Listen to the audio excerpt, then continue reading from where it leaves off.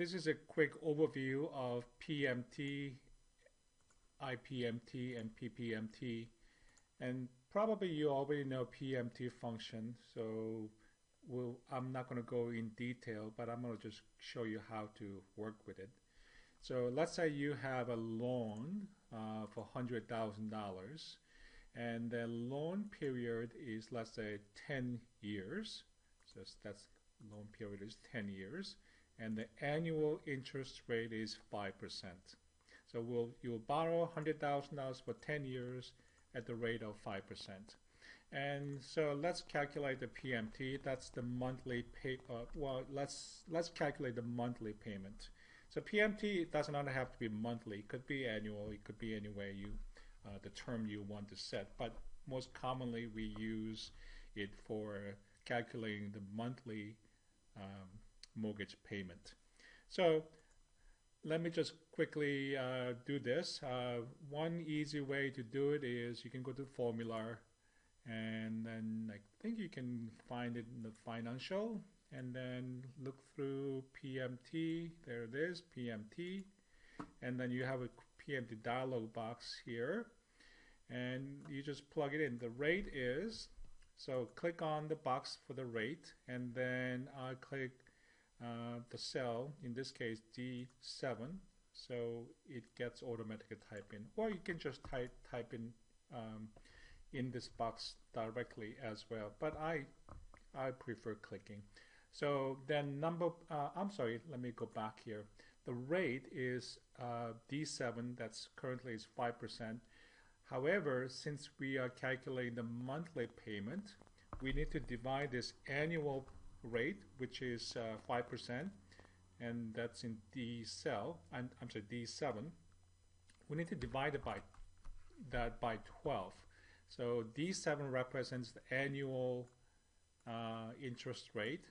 Since we are calculating monthly payments, so we need to divide that by 12, which means 12 months. And the number of payments, it's kind of reverse way.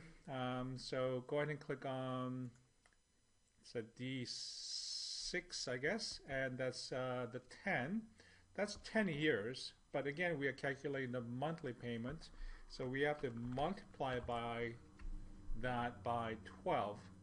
So we make a 12 payments for 10 years, so that's 120 payments. And this interest rate is not 5%, which is 0.05, not that, but we divide that by 12, so that's why this number is so little. All right, the PV, that's the easy one. That's present value. Also, that's a loan amount, so $100,000. And then go ahead and click on OK. And so monthly payment would be $1,060.66. You may wonder why this is in red and in parentheses as well. So that's basically for accounting. So this is the amount that will come out of your pocket. So it's a deduction. So it's a negative value it goes out of your pocket. And let's talk about IPMT. That returns the interest amount. So with this monthly payment, you may want to find out how much interest am I paying out of this monthly payment. Well, that's for IPMT is for. So you can just click on it. So instead, you can go to financial and then find IPMT, but also you can just type it in here in this formula bar, equal sign IPMT open parentheses. So that's what you need to do, equal sign IPMT open parentheses, and you can just keep typing this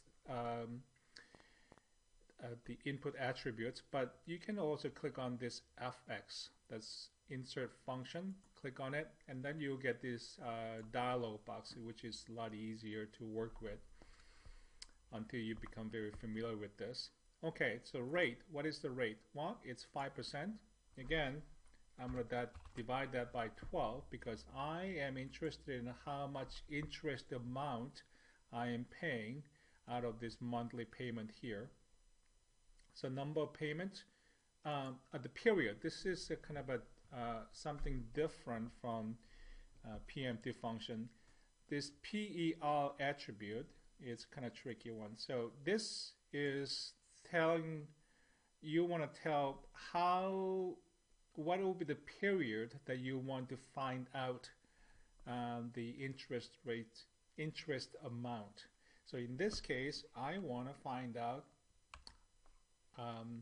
in one period. So each month you pay this amount, $1,060.66, and you want to find out in that month, 1 month. And then number of payments for the whole entire loan. So that'll be 10 years multiplied by 12.